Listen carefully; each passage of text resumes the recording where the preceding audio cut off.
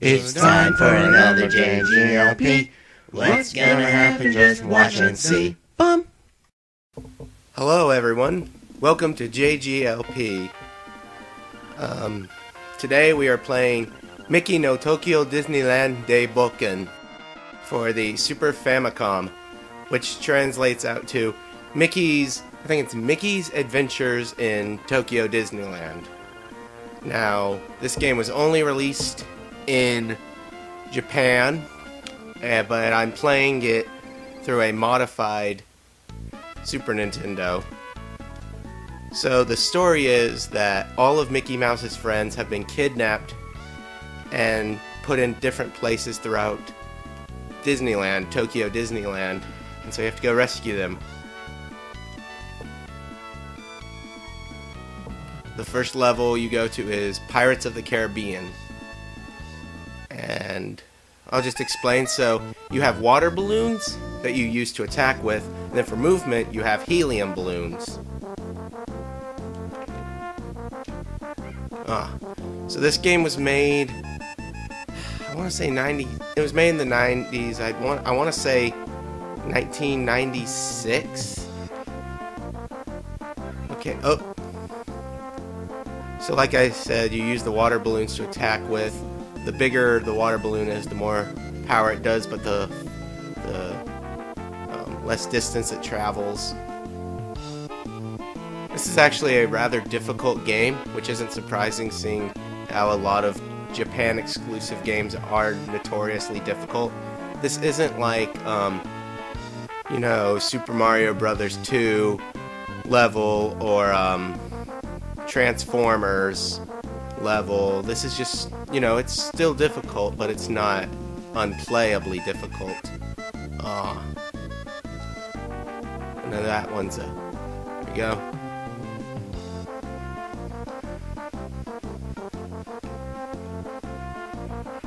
There we go. I got the levels are very faithful to the rides they are representing. A lot more than Adventures in the Magic Kingdom did, I'll tell you that. Oh.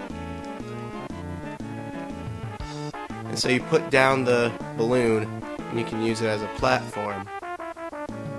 And now we get a onslaught of enemies. One problem I do have with this game, though, is there is frequent slowdown. So there, I'm at the very beginning of the level again. Oh well, okay, well let's keep going.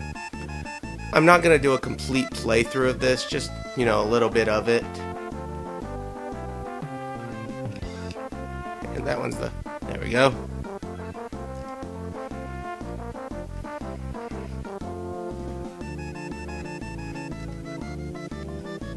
So you would think by using the helium balloons you could just travel through the whole game quickly, but actually it can be pretty dangerous. It's a good thing and it's a bad thing.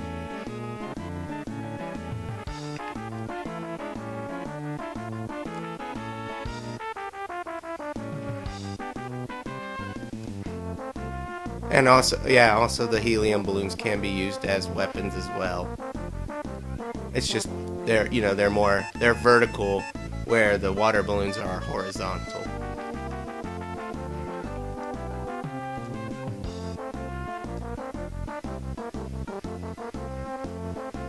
Now this was made by Tomy, or however you pronounce it, rather than, Capcom, who made the Magical Quest games.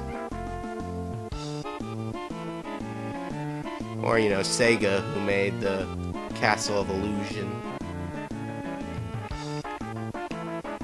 Was it Capcom that made it? I think it was, yeah.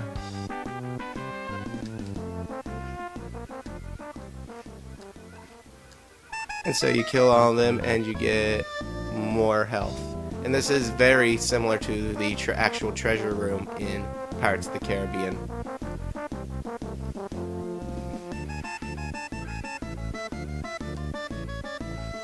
So you have to put out the fire using the water balloons. And there's actually a very unique thing here with the fire, where if you... Oops. not sure where it is. But basically, some of the platforms, if you let them burn for too long, they'll fall.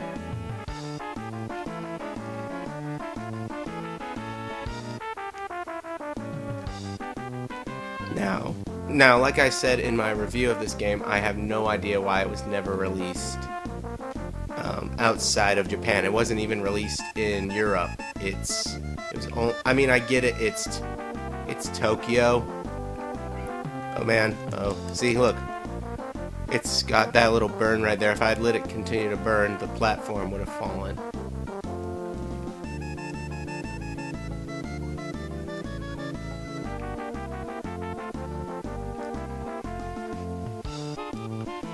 Hey, while I'm playing this game, why don't I give you guys some Disney World memories of mine?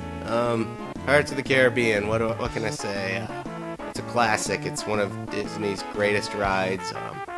The movies, I like the first one.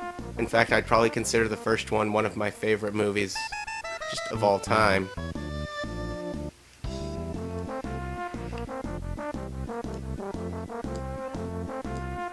Oh, that was invincibility. Okay, cool. Of course, it's about to wear off. I feel like there was something back there. Let's see, this is level 1-3. Oh, no, no. Okay. And that light blue bar right there is for water. How much you can breathe underwater. See if I can get anywhere with the... There we go. And look, there's even something up here.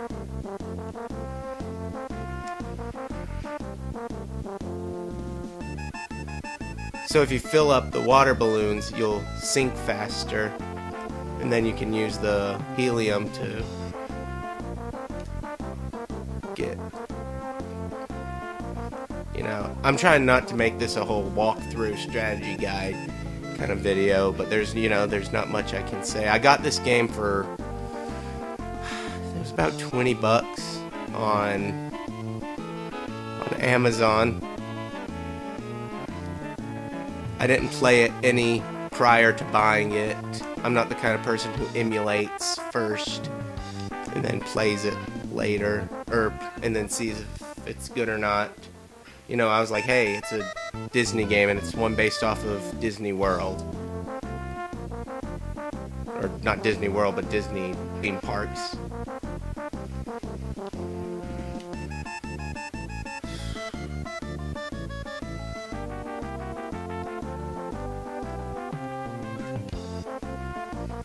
Yeah, I don't have much to complain about with this game. I mean, yeah, it's difficult, but that's really it. And the slowdown, those are really my only issues with the game. Everything else, perfectly fine. I mean, it even has pretty awesome boss battles, as we're about to see. Oh, come on. Stop, slow down, stop, slow down.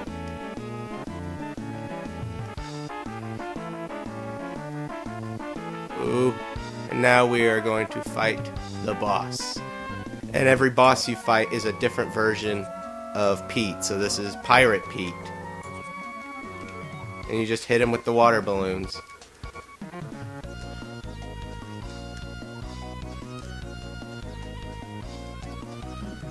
Ah.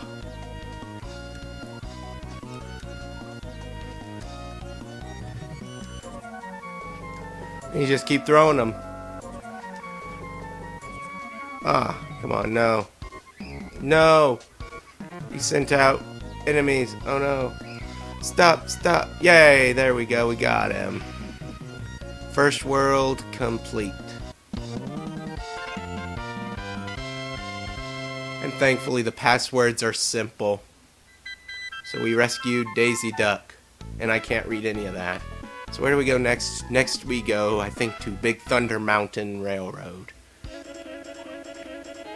Which again, great theming. It fits the ride.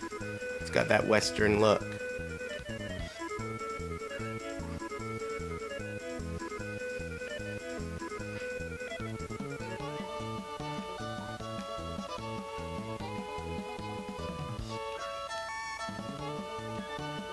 I mean, even little things like Mickey, how he looks when he's running down a slope, you know.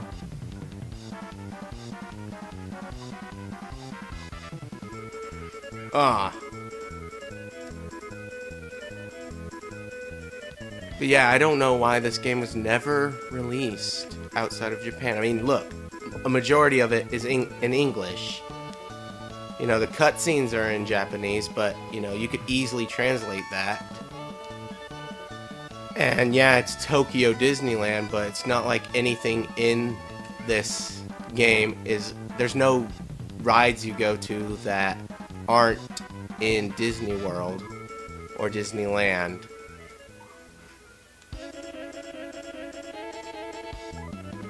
So it's a shame. But hey, I think it's just forever going to be, you know, a hidden gem on the Super Nintendo, and I guess I'm fine with that.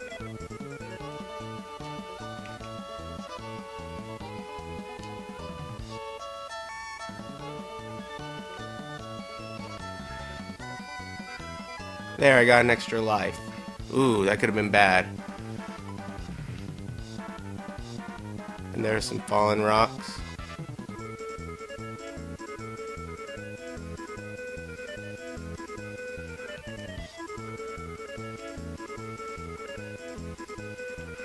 Oh. At least I had that extra life. And I'm back at the beginning. Wonderful. Yeah, there are no checkpoints. You know, the only checkpoints are when you get to the next level. But this is a game I highly recommend if you love Disney, especially the old 16-bit Disney games. This is one I think everyone should check out.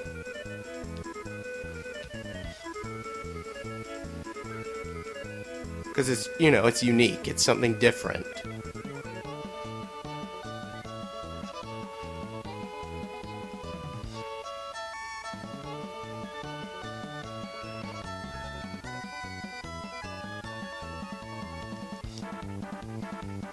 I think I said it in my review of this game, but I said it was like, this is like the prequel to, or not prequel, the sequel to Adventures in the Magic Kingdom, since they are very similar. And I still stand by that, you know, you're going to different Disney rides. At least, you know, this time, more of them feel like the actual rides. Whereas in Adventures in the Magic Kingdom, you know, the only one that actually felt like the ride it was based on was,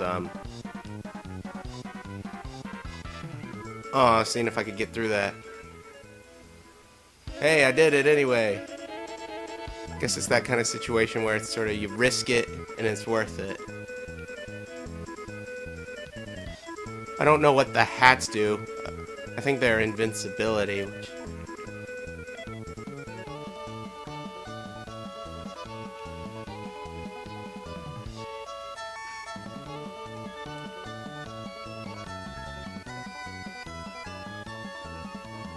If you want to know how I got to be able to play this on my Super Nintendo, there are these little tabs inside the Super Nintendo that prevent Super Famicom games from normally going in there. And basically you just get some pliers or whatever and you rip them out. And you can play Super Famicom games. I think the same goes for the Nintendo 64. There's some prongs in there you have to remove. You know, it's nothing dangerous. You know, I mean, you don't want to just go in there not knowing what you're doing, but...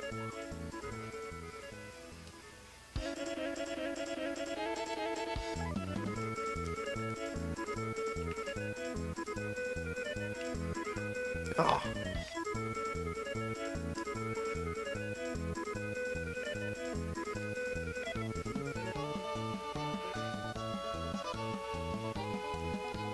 Let's see what's up here.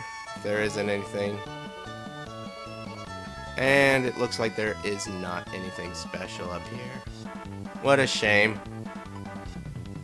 So let's go on to the next level. Is this the... Yep, this one I have always had trouble with because it is very difficult to get Mickey to land on this thing. There we go. And basically then eagles start coming, or vultures, I'm not sure what they are, but they start coming at you, and then you gotta make sure Mickey doesn't get hit by one of them. Oh, come on, come on, come on. Keep going, keep going, keep going. Whoa. You gotta dodge them. Oh.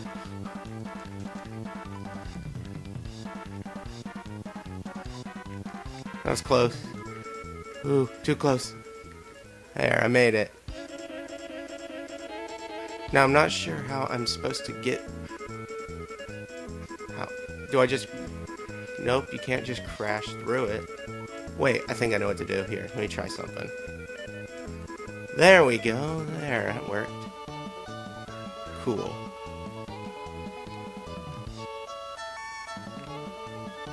And then you go down here, and it's another one.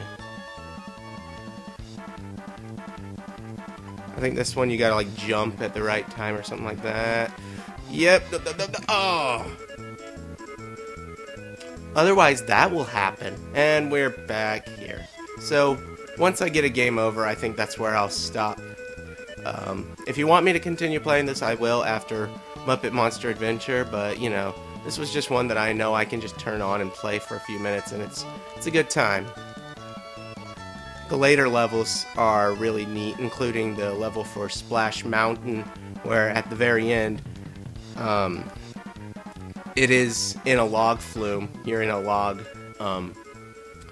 and they've got all the characters from the ride, and then when he's about to go down the hill, you know, he holds his hands up and it does like a flash, like a camera. Oh, man. Nope, I still got one life left. Let's see if I can do it.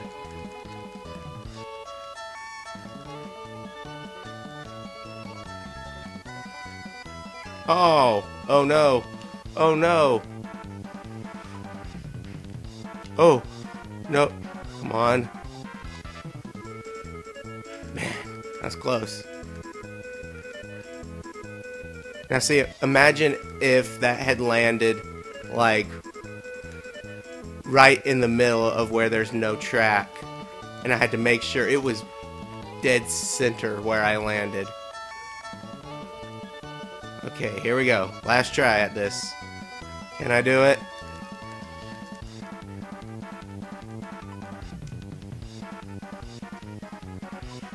Hey, that worked. Sweet. Okay, let's keep going.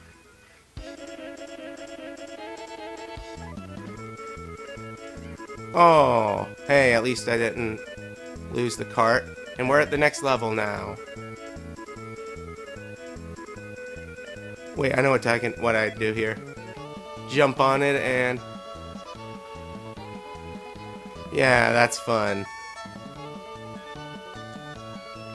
Hopefully I can find an extra life or... Oh no, it's this part. This part, oh gosh. This part is actually one of the tougher parts in the entire game. And I'll show you why.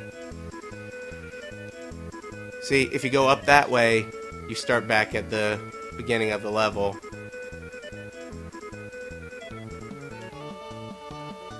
And then this is what's difficult, is you have to get through,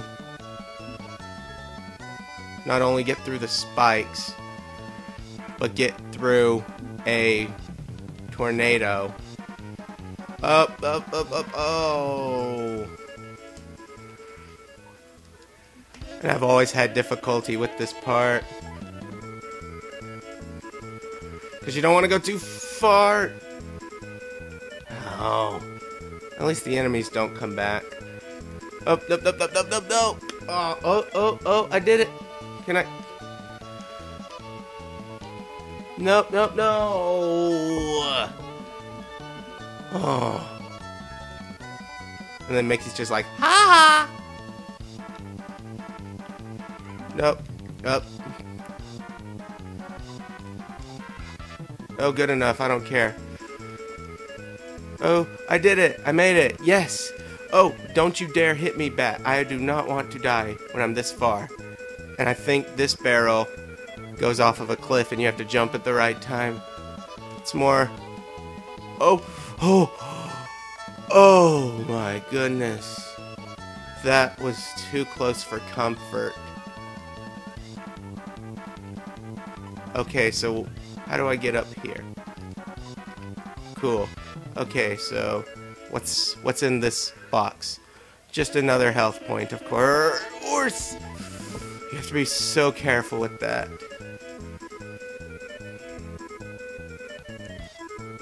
How do I get past that? I don't teach you that part. I just say run. Don't put that kind of crap again, please. Don't make me do that again. I'm not even sure what these enemies are supposed to be. Oh, where are you gonna take me? Where are you gonna... Oh my god. Okay. Like I said, once I die, that's when I'll give in. It's been about 20 minutes, but I'm gonna keep going. I'm not gonna give up. Oh my. This is going to kill me, ladies and gentlemen. No. There's just, this is where the true difficulty comes in, you know? Where you have to make sure you are just precise, or you're not. You gotta be 100% precise, or you're gonna fail.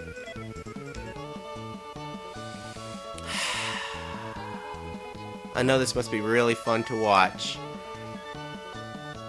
No. Oh, can I?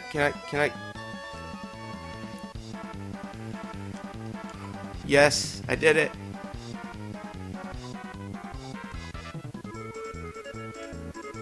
And then I gotta put my finger right on the button. And now we get part 2. Oh, well, folks, I don't know how to get past this part. Maybe there's some magic way to do it, but as far as my knowledge, I don't know how to get past the spikes like this, because you can't crawl. As far as I know, I'm trying different things to see if there is some.